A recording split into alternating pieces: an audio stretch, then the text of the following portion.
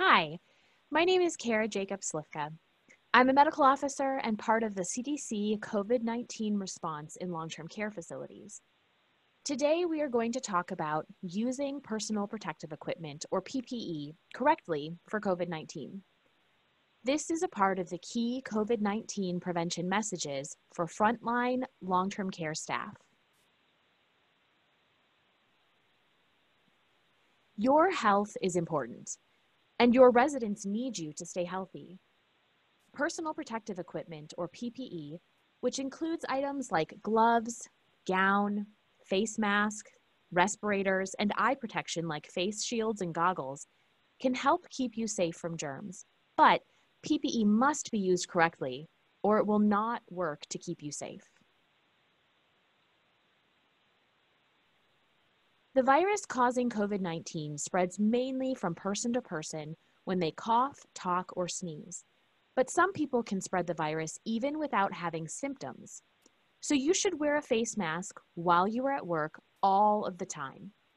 This is called universal face mask use and provides what we call source control because the face mask prevents germs from your mouth and nose from spreading to other people when you talk, cough, or sneeze, which protects residents and other staff.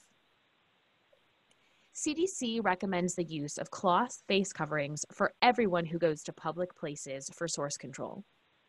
These may be able to be used by nursing home staff who are not interacting with residents. However, cloth face coverings are not considered personal protective equipment and should not be worn instead of a respirator or face mask if more than source control is required, like whenever you're caring for residents. What we have seen so far during the outbreak is that COVID-19 enters into long-term care facilities through the people who work there. You could spread germs to residents and patients without even knowing it. And face masks can protect you from germs by preventing germs from touching your mouth and nose. In order for your face mask to work, you have to wear your face mask the correct way. Do clean your hands before you put on and take off your face mask. Wear your face mask so that it completely covers your mouth and your nose. Remove the face mask, touching only the straps. And if you're reusing the mask, fold it in half with the outer part of the mask folded in and store it in a paper bag or breathable container. Don't touch your face mask or your face. And make sure that you don't pull your mask down under your nose. Your nose must be covered by the face mask. Don't wear your face mask on the top of your head, around your neck, or hanging off your ear. And don't store your mask on your arm or in your pocket. As soon as you become worried that a resident may have COVID-19, or if you find out that a resident has tested positive for COVID-19, you should be using PPE. A positive test result means that a resident has confirmed COVID-19, but that resident may or may not have symptoms. If you are taking care of a resident with a temperature of more than 100 degrees Fahrenheit or multiple temperatures of 99 degrees Fahrenheit, or has symptoms such as shortness of breath, a new or different cough, sore throat, or muscle aches, you should be using PPE because this resident might have COVID-19 or they are suspected to have COVID-19. Older adults may not show typical symptoms, so be on the lookout for symptoms such as new or worsening discomfort or tiredness, new dizziness, or diarrhea, and make sure that you are using PPE. During an outbreak, when multiple individuals in a building are sick or test positive, PPE may be required to care for all residents on a wing, in an area of the building, or even throughout the entire facility. Residents with suspected or confirmed COVID should also be restricted to their room.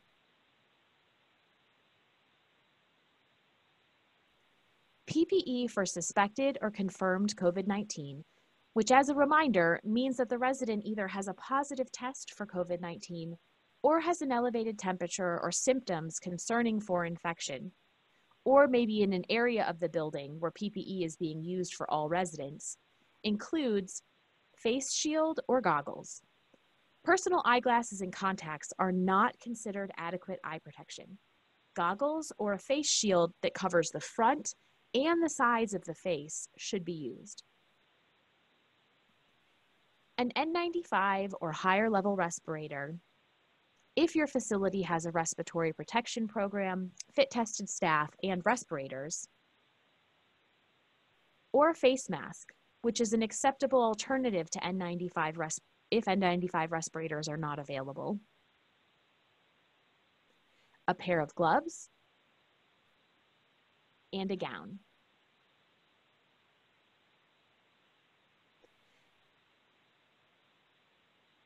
It's important to recognize the difference between a face mask and an N95.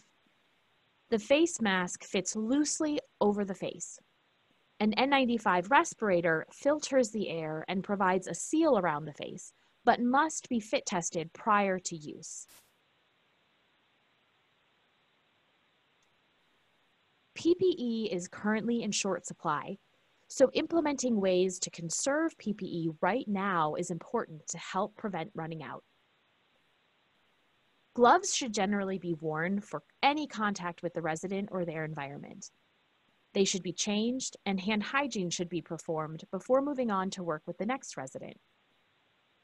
Gowns are recommended for use with each resident, but can be prioritized for activities that might involve splashes or sprays, and for high contact care activities.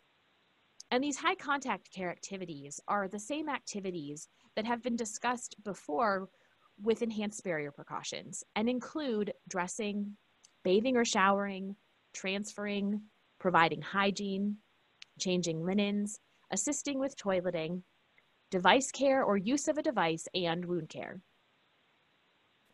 Extended use of eye protection and N95s or face masks, if N95s are not available, can be considered during shortages.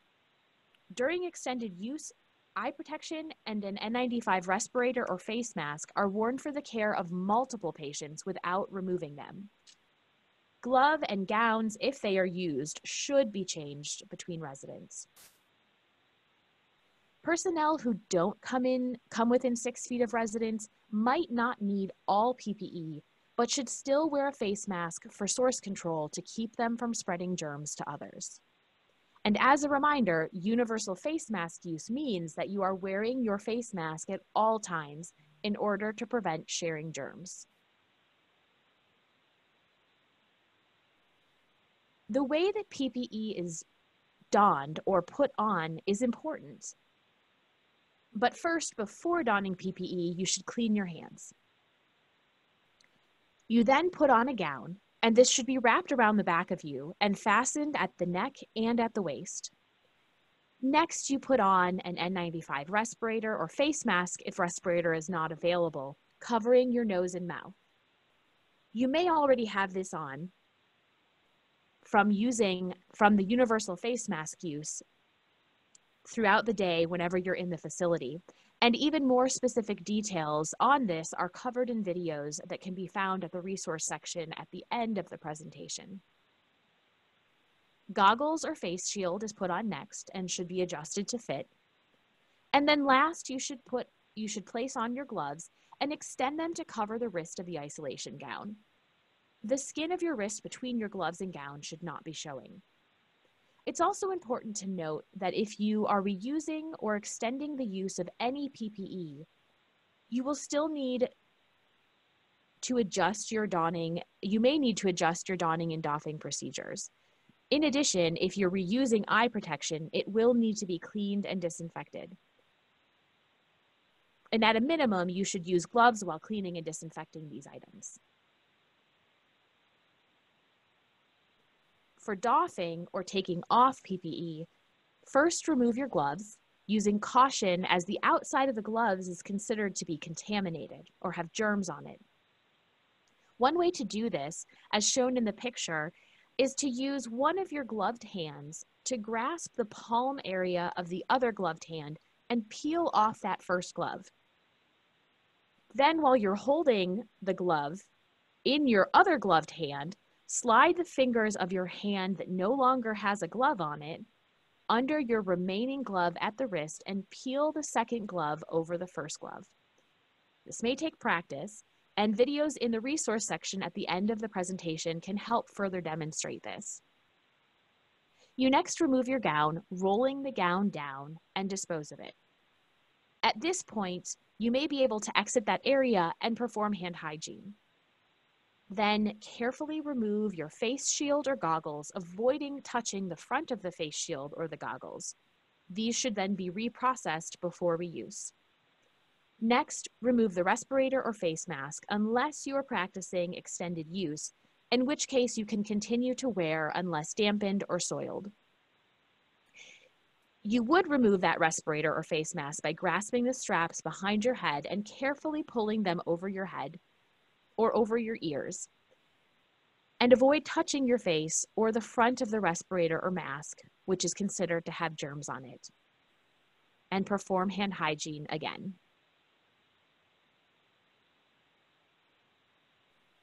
Donning and doffing PPE correctly is important in order to make sure that you are protecting yourself and avoiding contaminating yourself. There are links to videos on this slide of the process of donning or putting on PPE and doffing or taking off PPE, including if you are using an N95 respirator or if you're using a face mask, and the process of how you would reuse face and eye PPE. The CDC website also includes additional materials and posters that you can print and hang in your facility as a reminder. Using PPE correctly is how you can keep yourself safe from COVID-19. Thank you.